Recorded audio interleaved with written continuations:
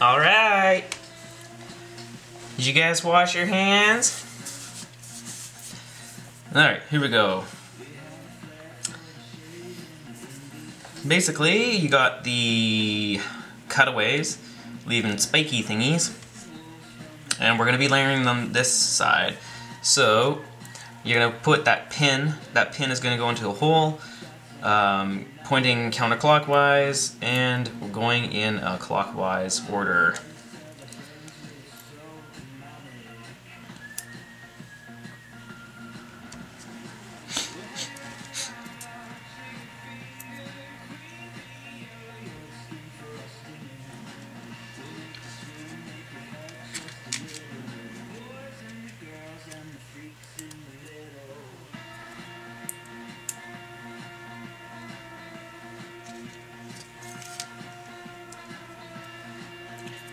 And the very last one is a pain. You have to take this last one and cut it under the first blade and layering it on the last blade. So, what you want to do is put your thumb on top of the first blade and the second blade, just the ends. And you're going to cut this under the first blade.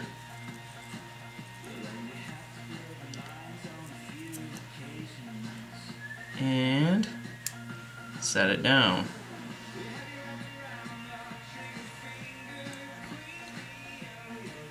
I just open them all up evenly.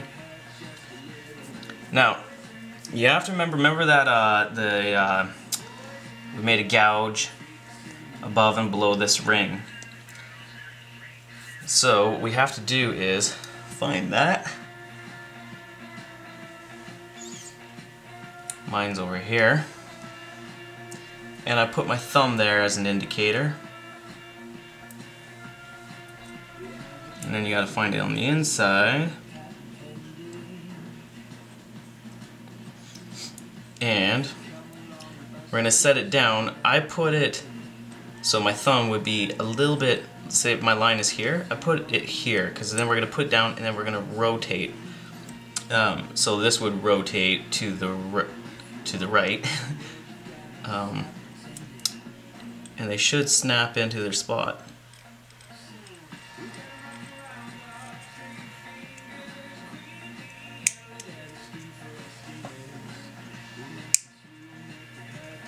Boom.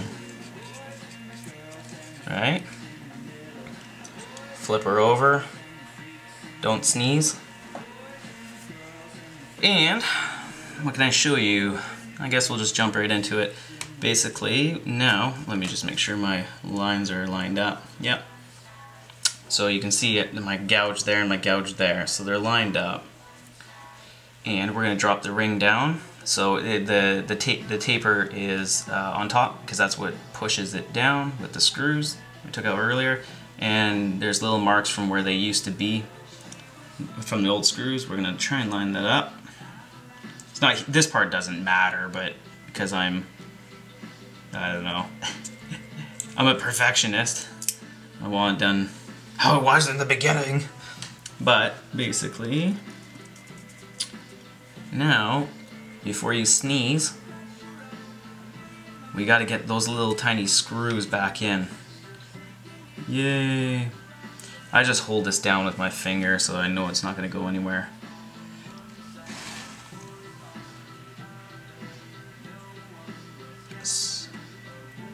So I'm going to stick this in and I'll show you what I'm doing here.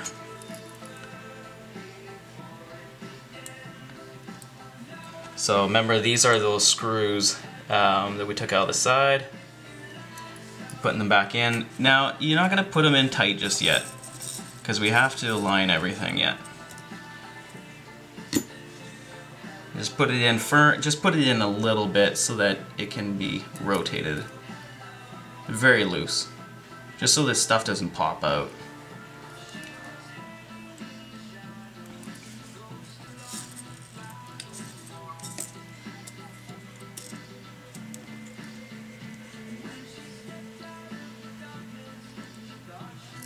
Yay! Come on. This lens is finicky. It's not a favorite of mine. to clean. And if you're just cleaning if you're cleaning fungus, a lot of times fungus will seep in through, or fungus will grow in between the elements around the aperture. So you don't have to pull any of this apart to clean that. You're just going to be opening the aperture, cleaning the rear element here. And sometimes that's enough to clean the fungus out of a lens. What happens is water gets sucked in through the breathing of the lens when you focus it, if you're on a rainy day or whatever, humidity, and it will grow in there. It does grow in other elements, but a lot of times it's in between the aperture. So now what we're going to do is, because you have those lines perfectly scratched, you're going to rotate the aperture ring, or the whole iris. I gotta loosen these off a little bit. It was a little bit too tight.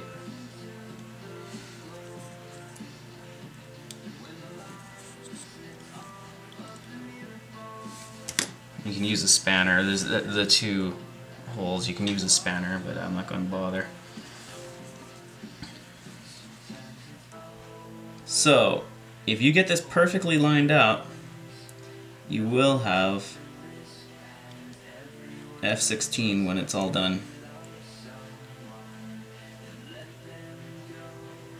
Now holding that, we're going to tighten these 3 screws. They don't have to be Supermaned on. Just nice and snug. Because if you do them too tight, you can actually pinch the aperture and the blades won't open. But you'd have to tighten them pretty hard to do that. Let's see. Oh. So, let's just close that all the way. There. Beautiful! Alright, so now what I do is, well, I was going to blow it out and everything, but let me just keep going here.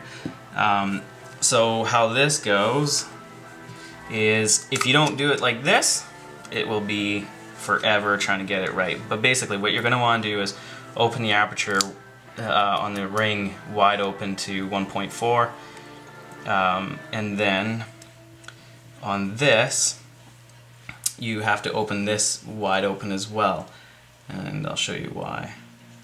So you open that all the way. This opens and closes the iris there. So you want that open all the way. Now, this can be finicky, but it works well if you do it right. You have this L-shaped thing, and not doweling, but whatever it is. And then you have this, looks like a prong, like a, Nikon pig's ear prong, and it's got a notch in it. And so that slips into there. And so how you're going to do that, if we did it right, so you open them both to 1.4, and you're going to, now you also have this here that moves along when the helicoid is open and or moved up and down, and that slot, there's a flat spot cut there, and that goes into there, meshes. So you're going to go past it though. That doesn't make sense to you, but I'll show you in a second.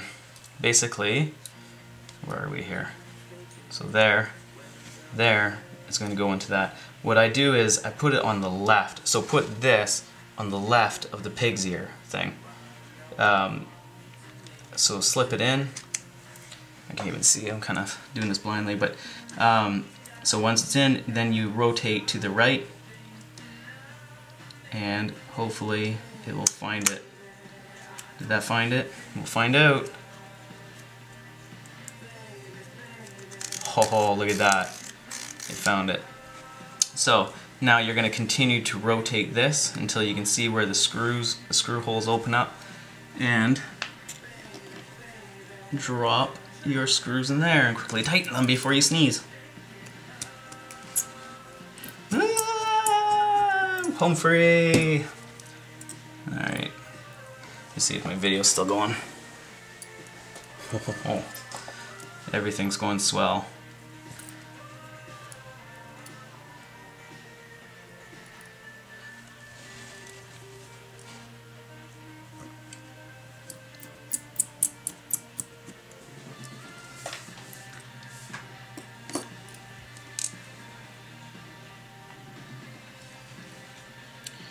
after all this work, I almost want to convert this to M42 mount or something. I'm not sure. You can tear the mounts off of these things, not like the Konicas and stuff, but you can pull the mounts off and put the M42 mounts and different mounts on them, but it's a bit of a project. Maybe I should do it, and then we can shoot it and test it and see what it looks like. And I don't know, it's a lot. It's not a lot of work, but so yeah, tighten those. This can be tightened decently. Don't strip them, but give them a nice snug oomph.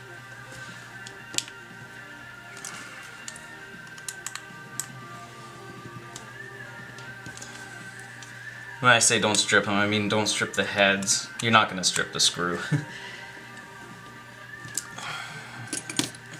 So now we're almost done. Isn't that awesome? So what you want to do is open that right up.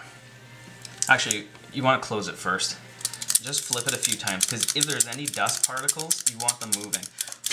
And blow them out with high-end professional air. Oh, right, sorry. Gotta use this. Alright, okay, there. It's clean. So,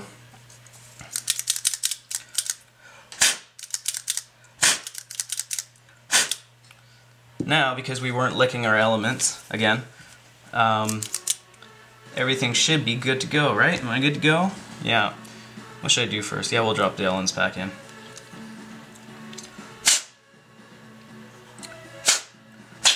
Try not to spit, because then you're screwed. Ho ho ho, here we go.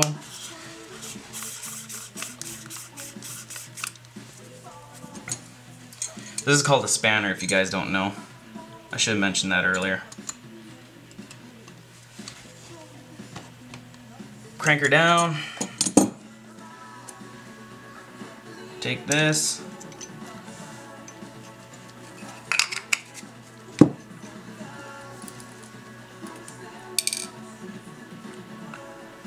And line up with your screws. Dingle dingle ding ding. That can be snugged.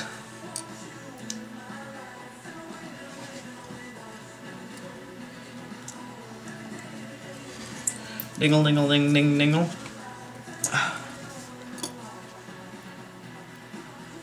One more.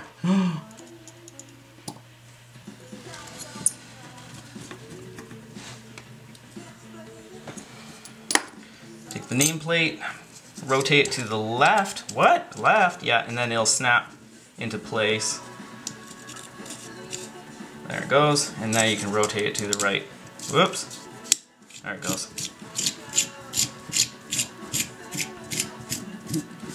Take your spanner. Now this doesn't have to be too tight. It's just a nameplate. Be nice to it. You can snug it a little bit, but don't, you know. Cool. So, there she is. Awesome. Look at that. Works like a charm. Just clean it up real quick here.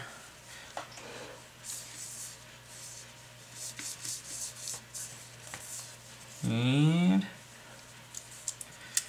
yeah, so yeah, if you guys check out my other website, that'd be cool. The Canon Fast Reviews. If I convert this thing, I might put up some photos of it. It would be cool to convert it.